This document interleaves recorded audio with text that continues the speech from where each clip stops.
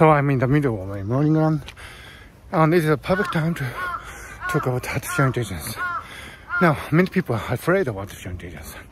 People talk about singularity, and some people argue that artificial intelligence systems might actually take over humanity, supersede us, and on a more mundane level.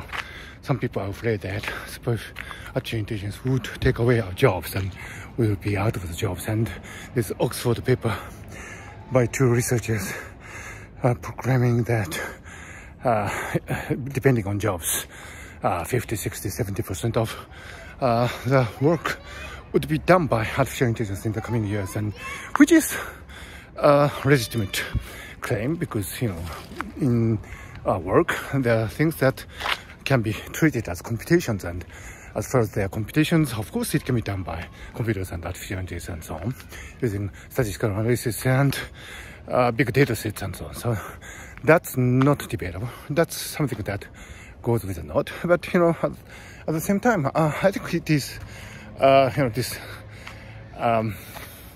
crazy claim that artificial intelligence would overtake humanity is a bit of a fad, and it is you know, doing a lot of disservice to human society now. And I think it is really important to realize that artificial intelligence systems are, you know, just tools that we use, and also we like to live a better life. And we can use artificial intelligence systems as our tools, not vice versa. It will never come to pass that artificial intelligence systems would use us humans as tools. It's not going to happen because they do not live. AIs do not live. That's a fact. Kim Mogi's morning run. So AIs are just tools. That's the reason why they are not lives. I mean, artificial life research probably are more profound than artificial intelligence research, but artificial life systems cannot be used as tools. So life cannot be used as tools.